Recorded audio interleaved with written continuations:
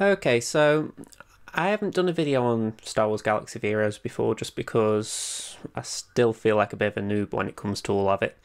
But the way I'm looking at it is, I've seen a few people in my guild who maybe are just starting the territory wars, and I thought, okay, let's just see if we can explain it a little bit. If anything, we had a good win last time. I'm going to say, I'll talk about that in a minute, but yeah, I'm just really hopeful we can get some understanding of it. So I'm just looking here, and I'll be honest, I'm a bit surprised, to be honest. We've got Geonosis Separatist might coming up pretty quick. We can't join that, obviously, with our guild GP. Didn't know the territory battle was coming so fast either, so that's good to know. But yeah, territory war. So we're in the preview phase.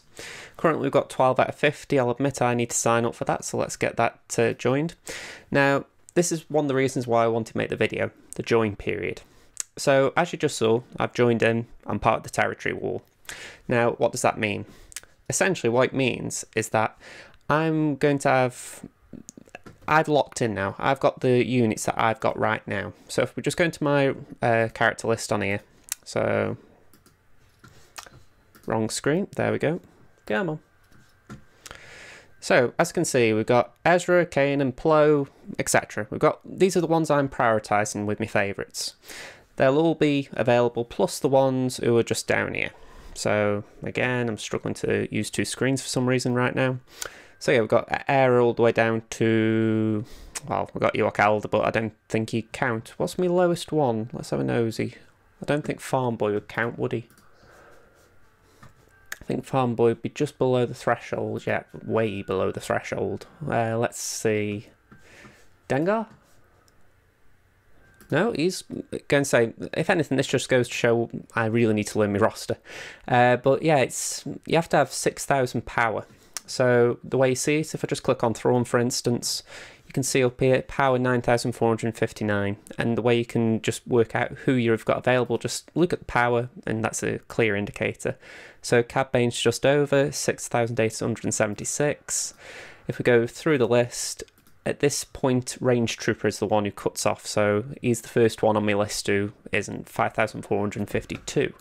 There will be some of my favourites, because obviously even though they are favourites, at the moment I'm prioritising them, they still aren't powerful enough. So Crew, I think, is unavailable, yep. And that obviously would mean that First Order Executioner and First Order TIE Pilot, no, First Order Stormtrooper, they are unavailable. I should really know who I'm farming. Equally, I'm actually a bit annoyed at this.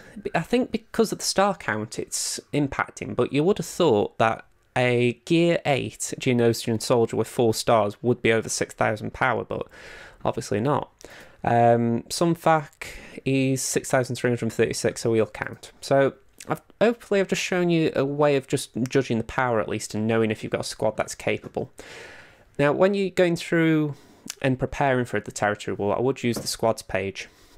So, for instance, here we've got the 3 I mainly use. So we've got Phoenix, we've got an Empire squad, and I've got my Jedi squad, which I'm just trying to power up right now.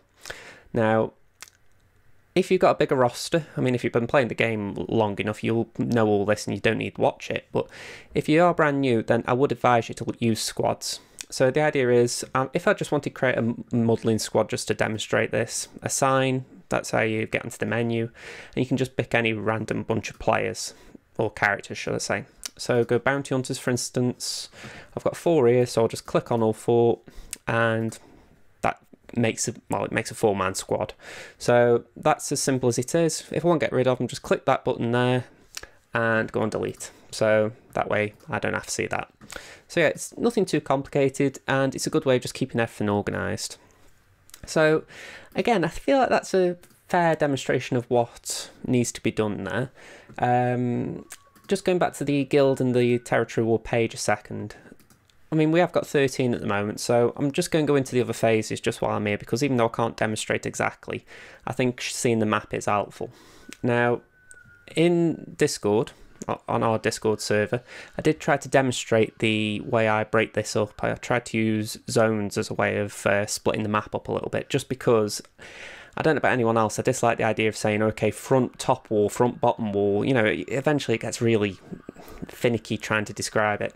So I just split them up when I was assigning people. So zone 1, zone 2, zone 3, zone 4. You know, it was just basically give it a number just so you know where you're going. And other guilds will have their own methods, but I thought I'm just going to try this. To be honest, other guilds will probably not even have someone assigning manually. They'll have a bot do it or something. But yeah, here we've got the 2 fleets as well. If you've got into ships recently, that might be a little too early for you, but I'm going to say 6,000 power minimum again, so I wouldn't worry too much about that if you can't enter, but if you can, all the better. Now, the idea is when we're doing defence work, i.e. the first day when the territory war has begun, we basically try and fill every slot in the map. So there's going to be 13 squad spaces to fill in each territory, each zone. So 13 here, etc. So the idea is we want to make it as strong, or this is how I believe it anyway, you want to make it as strong as possible first of all, that's a standard. But each guild will have its own method, but the way I'd look at it is try and make it harder at the front and try and, I wouldn't say go easy at the back, but just try and put your good stuff up front. The main reason is the conquer points. Now, it doesn't say it here, just for the fact that there isn't actually anything to describe yet, but the conquer points or the conquer banners, they're pretty much what get you the win in the end, or the loss. So if you come up against a really tough wall that you can't break down, you can't conquer, you're really missing out on the banners. So for me, that's why I always prioritise a strong front wall. Even if it is eventually broken, like in the last territory war, I thought we had a pretty strong wall. I think we had Bastilers, we had a Treya, we had a Darth Revan, which is quite rare in our guild. You know, and you think to yourself, okay, maybe that'll hold, and credit to the opposition, they really did break down that wall well. And then behind it, I think we had bounty hunters and some other stuff, so you just look at it and you think, okay, that was good. So it's all about what can you as a guild throw at another guild, just say, right, can you break this down? So you have to try and work out what suits your guild's defense best. I mean, if you're an early guild, you've got one method, which I'm not going to go into too much, but if you're a top end guild, obviously you've got more units, more squads, so it's not that difficult. So it's definitely interesting when you're setting up defense. With the offense in mind, the trick is you've got to obviously have enough squad save first of all. That was the one thing that was concerning me last night when we were just going through the last phases, because I can't remember off the top of my head, but the score, we were about 700 to 1,000 behind in the final stages. We got about 25 minutes left. You're thinking to yourself, right, we've lost this.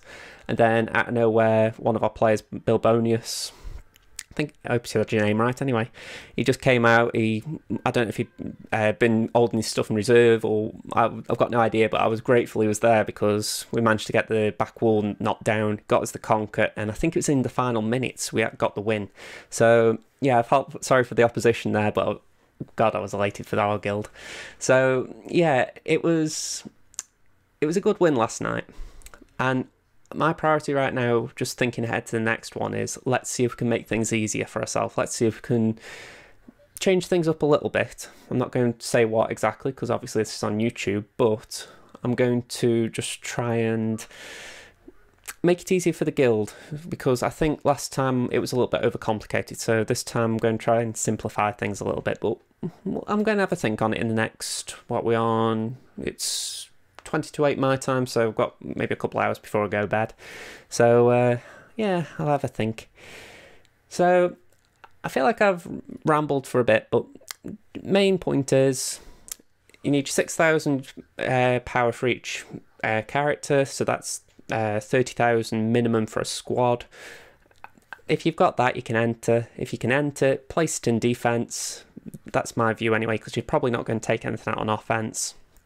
So yeah, just place it on defense, take up a squad in the defense, you get your points and you get the rewards at the end. So if you are uncertain, just ask whoever's in your guild who's an officer, just ask them in general, and they might be able to tell you, should I place it in defense, should I hold it in offense? Personally, for my guild, I'll be saying place it in defense, just for the fact that I would rather fill the defense spot to get banners for that, rather than saving it on offense and potentially waste the banners. So yeah, that's pretty much it, really. If you have got any questions, leave a comment wherever you think's appropriate. But yeah, I've thought I'd make this video just about territory wars because it's something I've been involved with a bit recently, and I haven't ever made a SWGOH video. So yeah, this is fun. All right, see you folks. Bye for now.